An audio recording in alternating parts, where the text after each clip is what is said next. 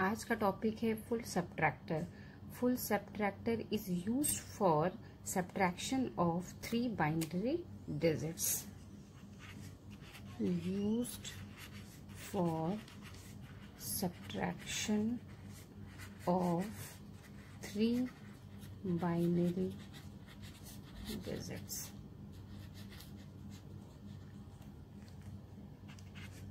Number of inputs 1, 2, 3. Number of outputs 2. Let 3 inputs is A, B, C and 2 output is difference and B out. B out is the borrow output. First मैं आपको draw करूंगी इसका simple block diagram of full subtractor. Full subtractor का simple block diagram. This is full subtractor. 1, 2, 3 inputs A, B, C, 2 outputs difference. You can write it as D and B out. This is borrow output. Now this is the block diagram.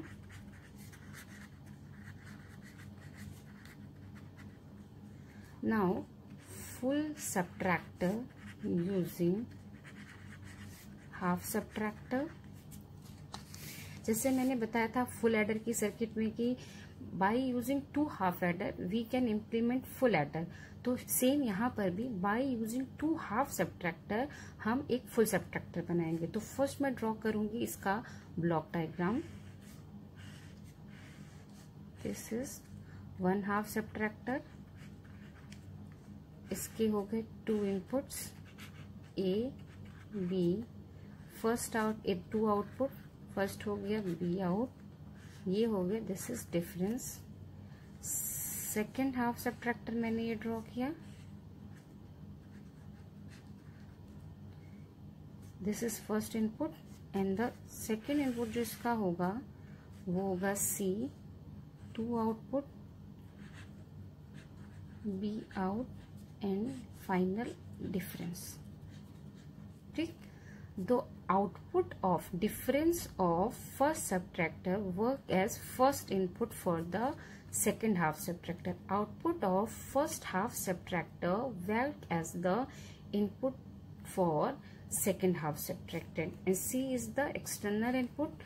और दोनों की जो दो borrow output होगी उसको हम क्या करेंगे और कर देंगे, और करेंगे तो we get final B out।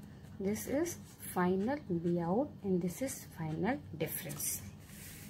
ठीक, अब इसका यूज करके this is block diagram. Block diagram. Now logic diagram using this.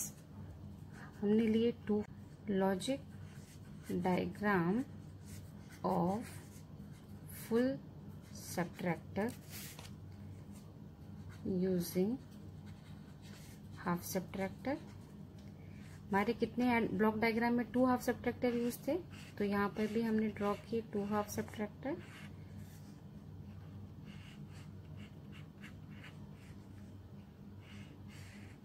ये हमारा first half subtractor and second half subtractor.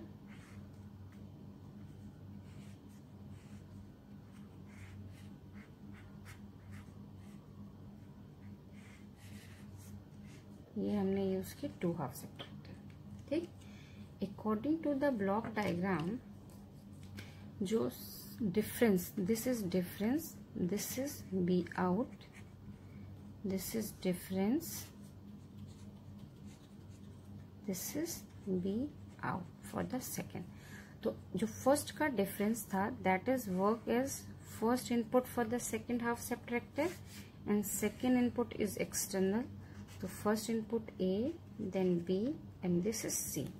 This is the final difference, and borrow of first and borrow of second, ये हम क्या करेंगे और करेंगे तो we get final B out. This is final B out. Now expression क्या हो जाएगा, डिफरेंस, यहाँ पर difference is a XOR B, ठीक।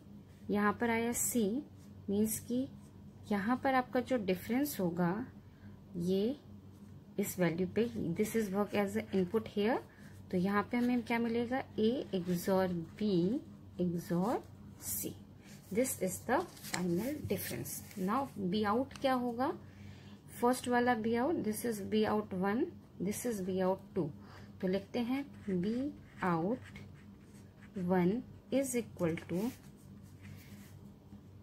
यहां से हमारा क्या आ रहा है, ए बार, तो हमें मिलेगा ए बार बी, एंड द सेकेंड का जो बी आउट है, be out 2 is equal to, diagram से आप देखो, ये इसकी फर्स्ट इनपुट है, फर्स्ट इनपुट मीन्स कि A XOR B को इन्वर्ट कर रहा है, मीन्स कि हम यहाँ क्या लिखेंगे, A XOR B inverted and multiplied with C, C। Now final B out is equal to A bar B plus A XOR B bar C.